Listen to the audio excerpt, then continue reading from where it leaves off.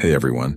Do you ever feel like you're a master negotiator, getting what you want most of the time? But what if those negotiation skills aren't quite as innocent as you think? Today's video might leave you a little surprised. We're uncovering 10 sneaky signs that you could be manipulating people without even realizing it. Buckle up, because this might get a little uncomfortable, but definitely eye-opening. 1. Excessive flattery. We all appreciate a sincere compliment, but when flattery becomes excessive and insincere, it becomes a manipulative tool. The manipulator bombards the target with compliments, often on superficial aspects, creating a sense of obligation or inflating their ego. The target, basking in the false admiration, might become more susceptible to requests or hesitant to disagree with the flatterer for fear of losing the praise. Example: a coworker excessively compliments your outfit every day, then subtly asks you to cover for their late arrival. 2. Covert intimidation. This tactic doesn't involve overt threats. Instead, the manipulator uses subtle cues to create a sense of unease or fear. They might raise their voice slightly during disagreements, make veiled threats about consequences, or use sarcasm to belittle the other person's opinions. This creates a power imbalance where the target feels pressured to agree or avoid conflict to maintain a peaceful environment. Example: a parent constantly reminds their child about past mistakes during arguments, making them feel defensive and less likely to stand their ground.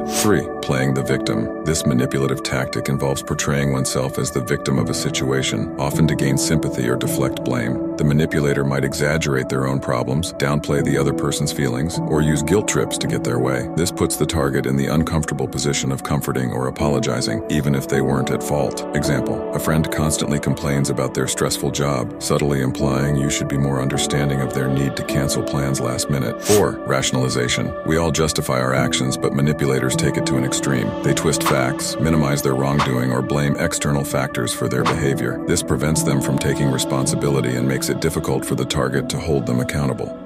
Their explanations, while seemingly logical, often lack emotional empathy for the consequences. Example: a partner who apologizes for cheating but justifies it by saying, "You were working late all the time." 5. Withholding affection. Affection is a powerful tool for building connection. Manipulators can use its absence as a punishment for not complying with their wishes. They might become distant, refuse physical touch, or give silent treatment until the target does what they want. This emotional manipulation creates a roller coaster of emotions, making the target feel insecure and desperate to regain affection. Example: a parent who withholds love and attention from their child unless they achieve perfect grades. 6. Gaslighting. This insidious tactic involves manipulating a person's perception of reality. The manipulator denies or contradicts the target's experiences, memories, or feelings, causing them to question their own sanity. They might make the target feel like they're overreacting or overly sensitive. Over time, this erodes the target's self-confidence and ability to trust their own judgment. Example: a partner constantly denies making promises or saying hurtful things, leaving the target confused and doubting their own memory. 7. Projecting blame. This tactic involves deflecting responsibility by accusing the other person of the manipulator's own shortcomings. They might project their insecurities, anger, or bad habits onto the target, making them feel defensive or guilty. This deflects attention from the manipulator's true behavior and puts the target on the back foot. Example: a friend constantly criticizes your punctuality while they are often late themselves. 8. Bait and switch. This strategy lures someone in with a seemingly positive offer, only to change the terms or expectations later. The target, initially interested in the proposal, feels obligated to follow through even if it becomes unfavorable. This can involve vague promises, hidden conditions, or changing deadlines to pressure the target into compliance. Example: a boss offers a raise in exchange for taking on extra work, but later reveals the raise is contingent on exceeding unrealistic goals. 9. Contempt and criticism. While constructive criticism can be helpful, manipulators use contempt and harsh criticism to belittle and control others. They might use sarcasm, name-calling, or put-downs to make the target feel inadequate or worthless. This erodes the target's self-esteem and makes them more susceptible to manipulation.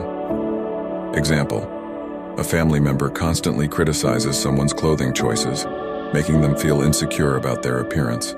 10. Isolation. Manipulators often try to isolate their target from friends, family, or support systems. This creates a sense of dependence on the manipulator, making the target less likely to seek help or challenge their behavior.